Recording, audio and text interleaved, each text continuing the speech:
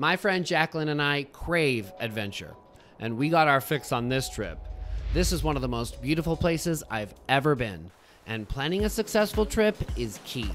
But despite all my preparation, we almost got stuck overnight with no place to stay. Stay tuned, I'll tell you all about how to enjoy Catalina Island.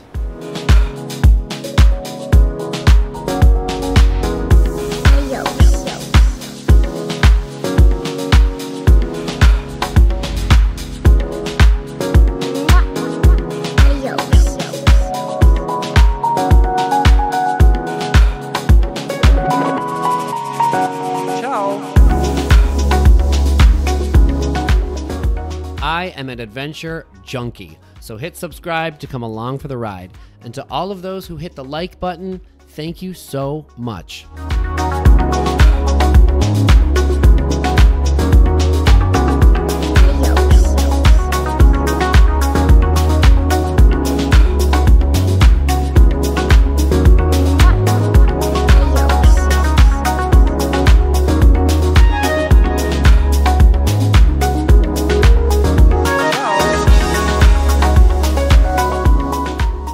Trans-Catalina Island is located in the Pacific Ocean off the coast of California near Los Angeles.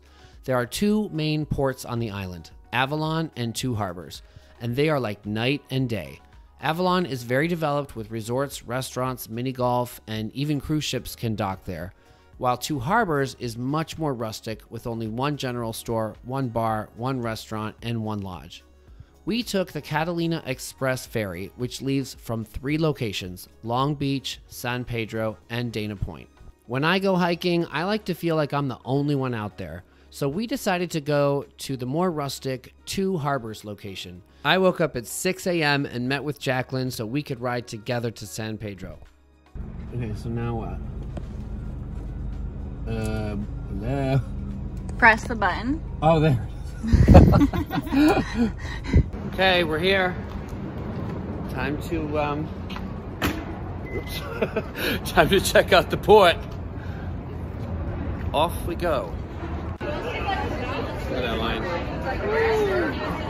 My most important tip is to pay very close attention to time.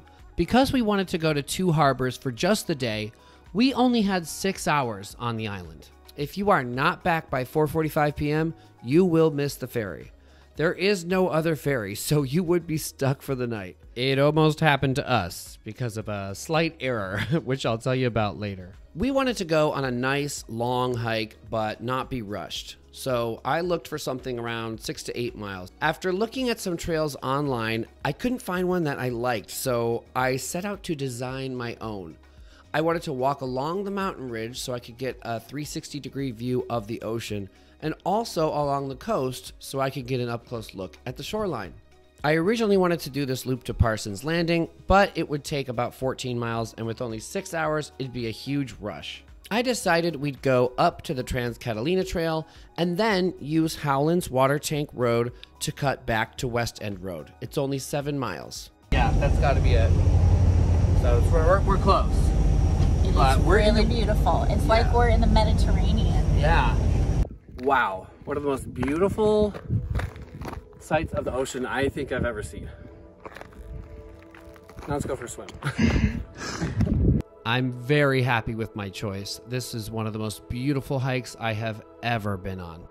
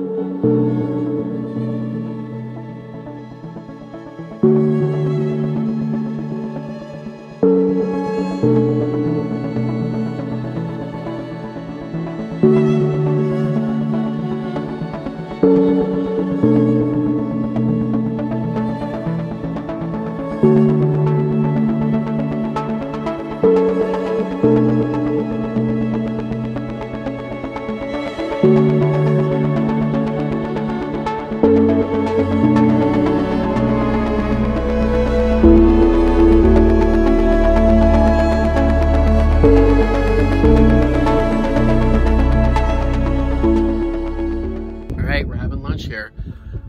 I brought a Cliff Bar, and Jaclynn made a quiche. Show us your quiche, Jaclynn. Oh, wow. I'm a little soggy now, but... God. She's like, oh, a quiche sounds perfect on top of a trail. And a freaking cloth napkin.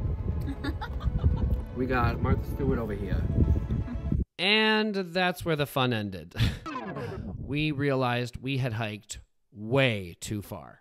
All right, we just realized that we went way too far and we only have 2 hours to get back to the ferry. I do not think we're gonna make it. So either we're staying here tonight or there's maybe another ferry, but wish us luck. Here's what happened. We were supposed to take Howland's Water Tank Road back to West End Road. So I was on the lookout for Howland, and we passed a sign that said Water Tank Road, but I had only remembered the word Howland. So when we passed Water Tank Road, Jaclynn said, "Is this it?" And I was like, nope, we're looking for Howland. Well, we ended up at that red star.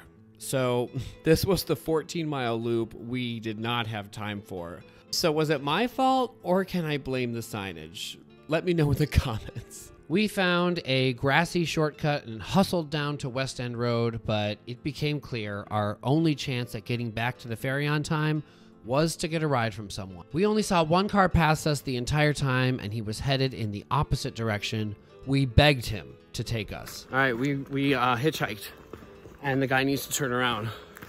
So we're hoping he comes back. If he does, we'll make it. If he doesn't, we're not gonna make it. But let's just hope Andrew Jackson can change his mind, eh? 30 minutes went by and there was no sign of the car.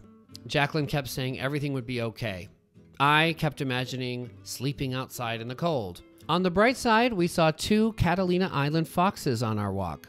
Then, with only 20 minutes to spare, we heard a car. We're in the car. We're gonna make it. Name? Andrew. Andrew saved the freaking day, so we're gonna hopefully get back on time and barely make it. We thought we were in for the night, so that actually wouldn't have been that bad. We had come to the decision that that was gonna actually be fun. We barely made it back. 5 minutes to spare, so. Don't ever lose hope. There was no hotel, by the way, it's closed.